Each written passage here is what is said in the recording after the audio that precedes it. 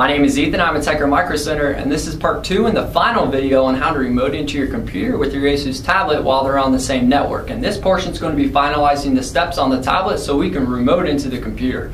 Let's get started.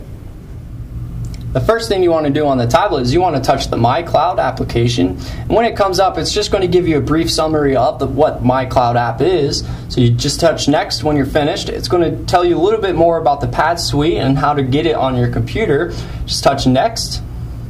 And then it's going to come up to the main page, and you want to touch the My Desktop icon on the left. Now keep in mind, this is part 2 of the video, so if you haven't set up the computer for remote access, go ahead and click on the link below for the part 1 so you can get the computer prepared. Now when you're all finished setting up the computer, just touch the Start to Scan All Devices. You'll see your computers that you've set up below. I only have one, but you might have a few. You simply touch on the computer you want to connect to, and it'll connect. If you set up a security code, it will automatically come up and have you put in the password. You simply put in the password, you click connect, and then you'll see this hints. This is going to show you all the shortcuts on what to do when you're remoting into the computer if you don't have the keyboard and mouse connected.